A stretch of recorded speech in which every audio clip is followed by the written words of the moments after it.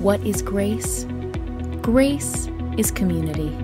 Grace is passion. Grace is for everyone. Today we welcome the Reverend Eunice Vega Perez. Eunice is the district superintendent of the Skylands District and oversees our church along with about 90 other churches. So she is a very busy woman, but we're very grateful to have her here today with us. She has served in Butler, Trinity, Vernon, and Bishop James United Methodist churches. Eunice and I met many years ago. I'm not sure she remembers it, but it was at my church at an international festival, international celebration, and it was an absolute feast. And I remember thinking, everyone always says that Methodists love to eat, and they proved it at that international festival for sure. She does remember. All right. And it was a delight, and I'm grateful that our paths cross again as she oversees ministry here at Grace. And Eunice was supposed to preach here back in January, but between COVID and a snowstorm, it didn't happen, so it was rescheduled today. And I'm grateful for that, especially because it gives an opportunity for the church to hear a female voice on Mother's Day, which I really appreciate. So I think that's important. Eunice is going to share with us an encouraging message taken from the text of Matthew chapter 5. And I want to invite Kelly to come up and read our scripture for today. It's a short one, so listen carefully as we hear Jesus, right after the Beatitudes, tell his followers that we are salt and light. Let's hear it now from the Gospel of Matthew chapter 5, verses 13 through 16. Hear now the word of the Lord. You are the salt of the earth, but if salt has lost its taste, how can its saltiness be restored? It is no longer good for anything, but is thrown out and trampled underfoot. You are the light of the world. A city built on a hill cannot be hid. No one, after lighting a lamp, puts it under the bushel basket, but on the lampstand, and it gives light to all in the house. In the same way, let your light shine before others, so that they may see your good works and give glory to your Father in heaven.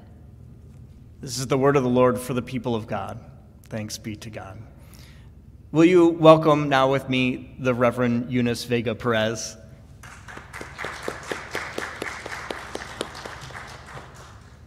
Good morning. Good morning. Hopefully you had some breakfast. If not, in my tradition, if you don't answer back to me, I will be saying it again and again. So let's do it one more time. Good morning. Good morning. Amen. It's so glad to be in God's house. Brian, now I remember, and I have to confess that I love to eat. And we have a joke in my family. I'm 5'1", but I eat like a truck driver. Love to eat all kinds of food. And it's just, such a joy. But because I love to eat, I have to exercise and be a long-time member of Weight Watchers. It is such a delight to be here.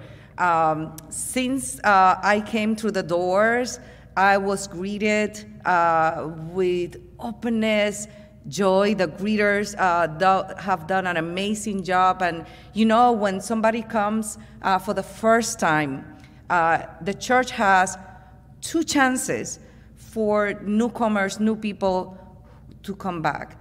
The number one impression, it values like maybe 80%. So as they come, how they're greeted, how we welcome them, it makes a huge difference. If they didn't feel it the first time, they might come twice, and that's it. So we have, within the first time that they come, we have 80% to keep them, so it's very important. So I felt like a home. It was a great greeting, so I just want to thank you for your hospitality. The other things, it's so good to come as a guest because, you are able to observe a lot rather quickly. I have to say, for those of you who are trustees, this church is gorgeous. It's beautiful. I love to take pictures, so as I came in and I was like, oh, I love that window, I'm gonna take a picture. Oh, I love that one. I'm gonna be posing, taking a picture, and love it. So clean, so beautiful. It tells me and it tells visitors that you care, And so thank you so much. The first thing when I came that I also noticed was the praise band. Young adults, and we're gonna stretch it after 37 young adults. So it is so good to see younger generation praising God and be faithful in the life of the church. Don't take that for granted. And so as they come, as these servants come and worship and praise and rehearse every Sunday and perhaps throughout the week, just make sure that once in a while you give thanks to them for the faithfulness and their ministry. I also noticed that the pastor's kids were here half an hour before. You know, it's hard to be a PK, a preacher's kid. I was one, and they dragged me an hour before worship, and then it's a lot on the pastor's kids. So when you see the pastor's kids, just stamp them. They're here, and they have to go beyond. Pastor's wife, it's not a given that a pastor's wife is going to be involved in the ministries of the church. So also give thanks and also talk to the pastor's wife and said, thank you for your ministry. It's hard for a clergy couple with young children to be in ministry. I really enjoy when couple, I think it was the reader this morning, they came and the children came out of the car and they were running and they just went to their Sunday school. It's hard to get children out of bed on a Sunday morning and excited to come to church. And so these young, parents with younger children, you know, it takes harder to come to church. You know, me, I got up, you know, tried to do my beauty stuff, sat down on a chair to have breakfast. But when I had small children, it was hard because I not only had to, you know, get dressed and get my stuff ready, but also get my children ready. And sometimes they're not in a good mood to come. They don't want to come. And so it's also a hard work, and parents have to be intentional. So thank you for those of you who have children, who have youth, and come and try to do your best to come and to bring your children and to instruct them in the way of the Lord. Thank you so much. It is a joy to be here. I bring greetings from Bishop Scholl from the cabinet, and I give thanks to God for your faithfulness and for all the things that you're doing in God's name. I also noticed that the screen, the PowerPoint, whatever you have, is amazing, and it rocked. I love how the sons have the words roll over. You know, it's not a static, you know, PowerPoint. You know, I noticed all these things because I have been in a lot of churches. So whoever put that together, you rock. For the person that is upstairs doing the sound and comes to the church an hour before, whoever are up there, you rock in the name of Jesus. It takes a village. It takes a village to be the church. It takes a village, so many, to do Sunday worship. Pastor Brian, your prayer rocked. And I mean, it's one of the most complete prayers for Mother's Day, so I might steal it. I put it on my Facebook page. Anyway, so let us bow our head and have a word of prayer. May the meditations of my heart and the words of my mouth be acceptable to you, O God. We prayed all this in the beautiful name of Jesus the Christ. Amen. Friends, the Gospel of Matthew was the first canonical gospel written around 80 to 90 Common Era. This book was exceptionally and skillfully written as a teaching tool for the emerging Christian community comprised with both Gentiles and Jews. This community was experiencing social and religious tensions because they were advocating for a new way, the way of Jesus as the Savior of the world. These disciples were committed to evangelism, mission, and they were inviting people to believe and follow Jesus, the Savior, the person, the incarnated Verb. So as you can only imagine, this proclamation was not easy to digest in the hearts and minds of those receiving it. And as a result, people were hostile towards them. I personally believe that the Gospel of Matthew continues to teach us through the power of the Holy Spirit to be better Christians and disciples, to be courageous in our witness and evangelism in the 21st century, 2022. But more importantly, it teaches us how to be the church in a broken world. Have you ever experienced antagonism because of your faith and your witness?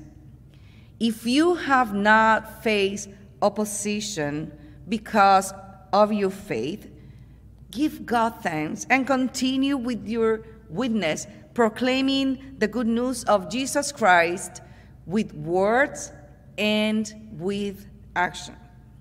But if you have experienced aversion, praise God, because the scripture tells us, blessed are those who are persecuted because of righteousness, for theirs is the kingdom of heaven.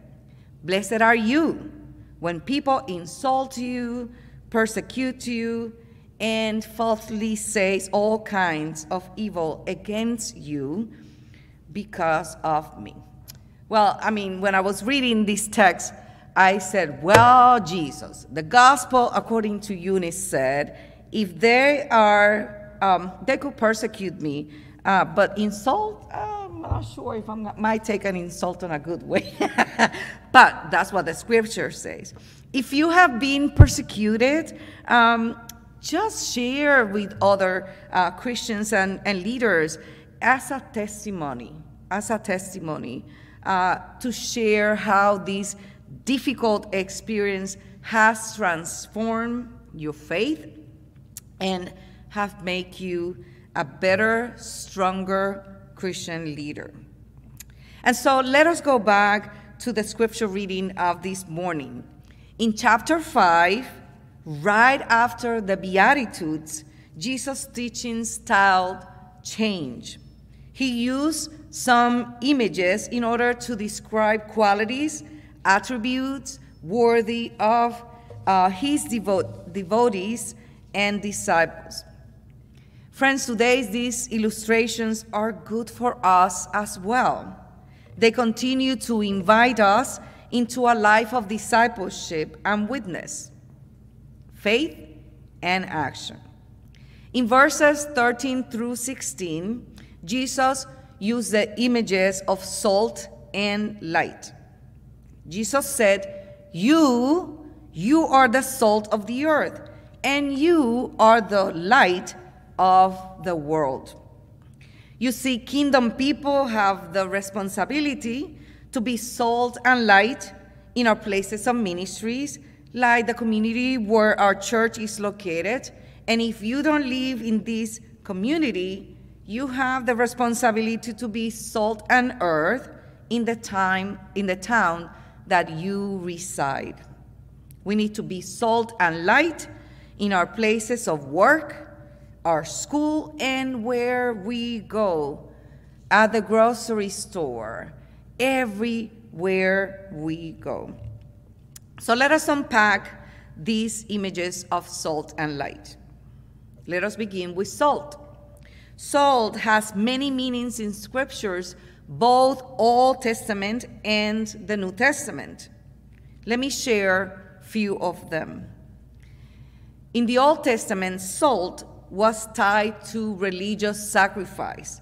Leviticus chapter 2, verse 13 reads, Season all your grain offering with salt. Do not leave the salt of the covenant of your God out of your grain offerings. Add salt to all your offerings. Salt was a preservative per excellence in antiquity.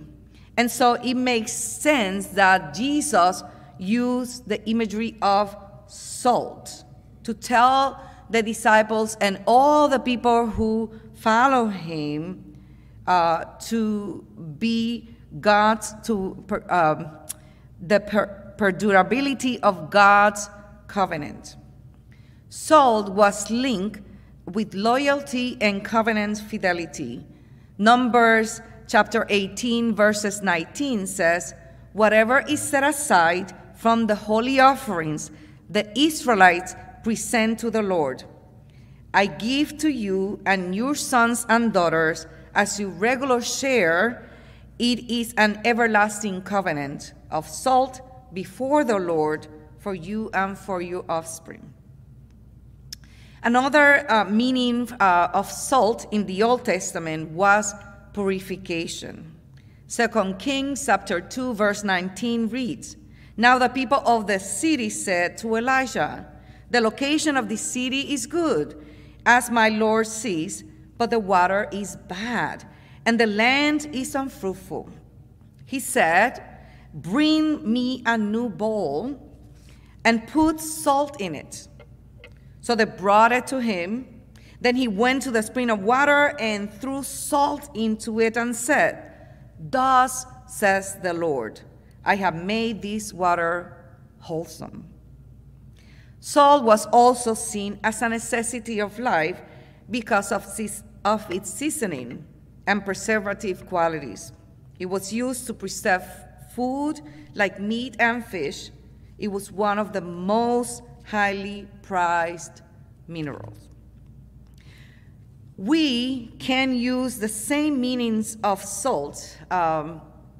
Salt brings taste, purity, and preservation, and to say they bring those qualities to kingdom people. And we are expected to be the same.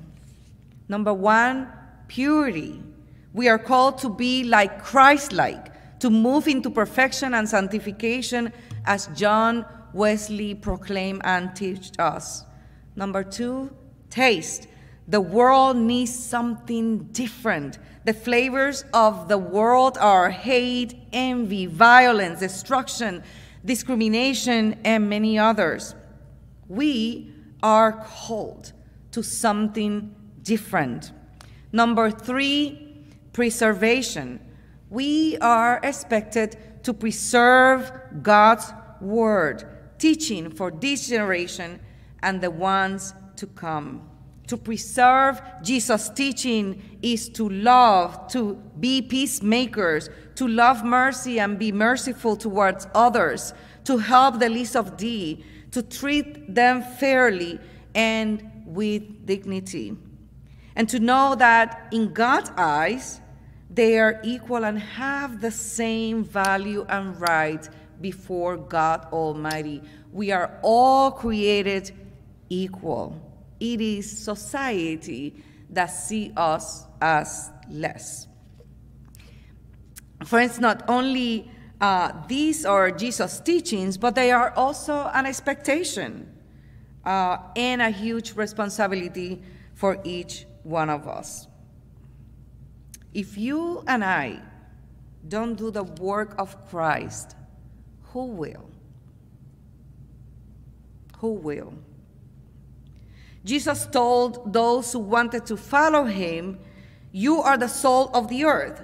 But if salt doesn't lose its flavor, how shall it be seasoned? It is then good for nothing but to be thrown out and trampled underfoot by men." How can we be salty disciples? So the salty disciples are the ones who defend truth and justice where they are. There are those who move and advance God's kingdom of love, fairness, justice, mercy, forgiveness, advocacy, equality, and equity. And if this is true, I have two questions for you this morning, and also for myself. Are you a salty disciple? If yes, think about some of concrete examples. If I'm not, God give us the opportunity every single day to do better, to get closer to the heart of God, and that's what we call God's grace. And if salt gives flavor to food, then salty disciples should give a new flavor to the community and to the world. If we don't, the Bible is clear. We don't do any good. Our faith has no action, and more than that, no weight or testimony to those around us. Here in the Skyland district of what we formerly called the Palisade district, salty disciples, both clergy and laity, held a prayer service, both in person and online, last Sunday to pray for the peace of Ukraine. We also collected a special offering of $1,200 to send to Ukraine through UMCOR. Whoop, I lost my page. There we go. All right. There we go. All right, back in 2020, we held a prayer vigil when George Floyd was killed. And not only we prayed out, and many of us protest and participated in marches denouncing racism and abuse. We held a prayer service when the mass shooting happened in Atlanta last March, where many Asians were killed. We condemn Asian hate. We pray for the families, for the town. We pray for the state and nation. We protested against gun violence and racism. We ask God for courage so that we can be agents of change in our communities. We also hold a prayer vigil in January 2021 when the insurrection happened at Capitol Hill. And we planned that in less than 3 hours, and 150 disciples show up through Zoom. Colossians 4:6 says, "Let your conversation be always full of grace, seasoned with salt, so that you may know how to answer to everyone." Brothers and sisters in Christ, salty disciples are those who make a difference in the lives of their family, friends, community, and the world. But there's also one more meaning related to salt, and that is sharing of salt. In the Bible, salt was also associated with binding relationship. One of the greatest gifts of our communities of faith is that we share our belief in Christ. We nurture one another, and we share life experiences. We grow together, share our highs and our lows, and support one another. The love of Christ binds us together, and this love moves us to act and to make a difference. In early September, Central Jersey was hit by a tornado and heavy rain. It flooded and destroyed many houses, buildings, including some of our churches. G&J disciples stretched out their hands to help these churches by working in the actual site and also with offerings, finances as well. Here in the Palisades Skyland district, we had a pastor who fell down taking water out from the church basement, and as a result, he had a bad concussion. Another clergy person helped this pastor to fill out claims, help him with to call the insurance, pull the claim, and accompany him through this painful experience and process. And not only that, he preached for him, because he really was in bad shape, for 2 Sundays so he could rest and recovery. The second imagery from the Gospel of Matthew is light. Jesus said, "You are the light of the world. A city that is set on a hill cannot be hidden, nor do the light They light a lamp and put it under a basket, but put into a lampstand, and it gives light to all who are in the house. Light, my friend, has been a symbol of divine presence from the beginning of times and throughout the ages. Light is described as a form of energy that is always moving. The purpose of light is to shine in the darkness, reducing fear and enabling people to find their way. In chapter 4 of Matthew 16, Jesus introduced as the one who is the light of the world. Light, my friend, is seen and sown. Light is to be seen, and so we Christians are called to be seen and reflect the light of Christ just where we are. Light-bearing Christians bring hope in the darkness. We help others to see God in places and circumstances that are extremely difficult. And in other words, put your light on its stand. Your circumstances are an opportunity to shine brightly for the Lord. Light-bearing disciples expose the darkness, the evil forces of wickedness, of injustice, oppression, and hate. In the town of Butler, where I first served, there was a lot of wickedness and evil people that were harming the Latino community that was coming into town. People were overly racist. They even throw beer bottles to Latino people that were walking on the street. You know what? Even they threw beer bottles to my daughters that were like 12 years old. And let me tell you, I was not a happy camper. They threw beer bottles to those who were not walking, and they also screamed out nasty things like, go back to Mexico, this is not your country. And so the clergy got together and started to advocate these injustices by talking to the mayor, by talking to the police. We went to the town council and stood up and made statements. We wrote articles in the newspaper. You see, light is bright. It dispels darkness. It enables people to see what they're doing.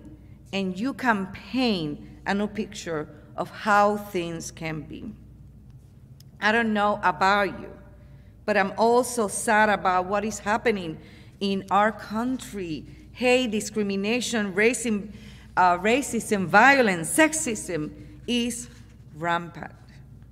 And so this is our task, brothers and sisters in Christ, to bring light in those dark places in our culture and in our society, to bring light and expel the darkness that are hurting so many children of God. And you are the light. You and I are called to make a difference in our respective communities. And that's what the church is all about. This is not a choice, my friends. This is a command. You see, people out there see our light and our saltiness. And so they are curious and perhaps have the desire to experience God by our testimony. Brothers and sisters in Christ, you, disciples of Wyckoff United Methodist Church, Grace United Methodist Church, in this town, are salt and light in this community and beyond. You continue to support families who have lost loved ones through funeral service, pastoral care, and your congregational care team does an amazing job, a ministry of grace, compassion, prayer, and mercy. Thanks be to the Lord. Your soup ministry is another example of your light and saltiness by delivering soup to those who are in need. 4 times a year, and I heard the pastor said that you serve about 150 people who are homeless through Family Promise, making a big beef dinner and all the fixing. By the way, It comes out next week, May 15. You have what is called Change the World Sunday. On that day, you do something for Camp YDP in Patterson and other ministries. Isn't that amazing? 1 Peter 3:15 says, "But in your heart, revere Christ as Lord. Always be prepared to give an answer to everyone who asks you to give the reason for the hope that you have. But do this with gentleness and respect." Friends, the Apostle Paul said that faith without action is a dead faith. John Wesley, the founder of our denomination, also believed that Christians are to be called salt and light. So, my friends, Jesus is calling us and challenging us this morning to live an active faith. Jesus invites us and challenges us to be and to model with our life and actions, both personally and as a church community, to surrender, to live out our kingdom values: goodness, love, fairness, peace, mercy, forgiveness, justice, equity, equality, compassion, justice. This week, I invite you to reflect on your own spiritual life, discipleship, and witness, both individually and as a church. What does it mean to reflect the light of Christ, of Jesus, in your neighborhood? What does it mean to be salt for your friends, for your community, and for the world? These questions will give you the opportunity not only to reflect in your own life and witness, but also will encourage to grow in your saltiness and in your light. God bless you. For everything happening at Grace, check out our website at gumc.org.